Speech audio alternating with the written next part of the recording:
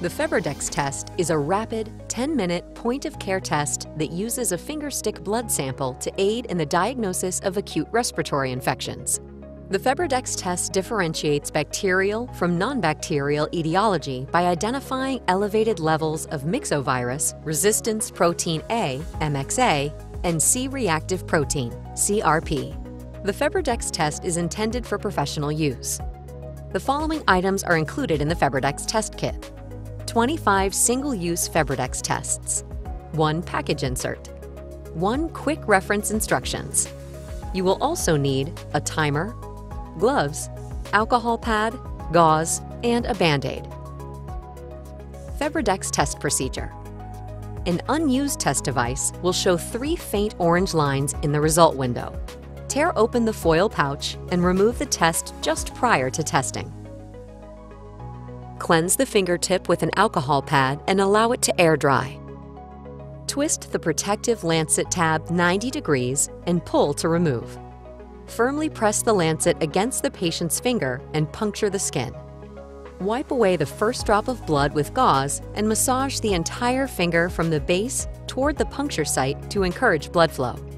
This will enable you to obtain an adequate drop of blood, which is key to running a successful test. Place the blood collection tube below the finger at a 45-degree angle below the drop of blood, without touching the finger. Fill the blood collection tube in its entirety by touching the drop of blood to the tip of the blood collection tube. Do not overfill.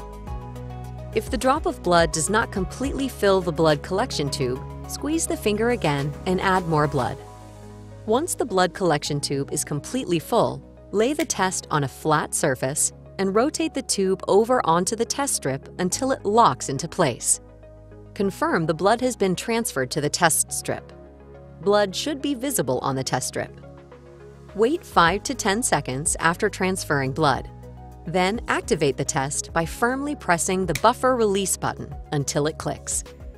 The buffer release button should be pressed within 1 minute of adding the blood sample. If no fluid is visible in the result window within 30 seconds, firmly repress the buffer release button until clicking is audible. Wait for at least 10 minutes for the blood to clear before reading the results. Results will appear in the result window.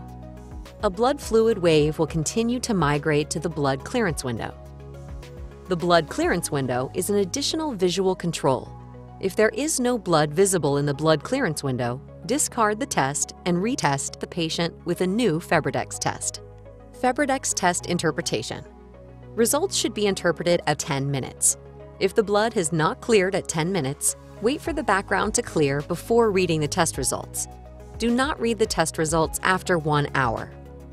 A blue control line must appear in the result window for the test to be valid. The absence of a blue control line indicates an invalid result.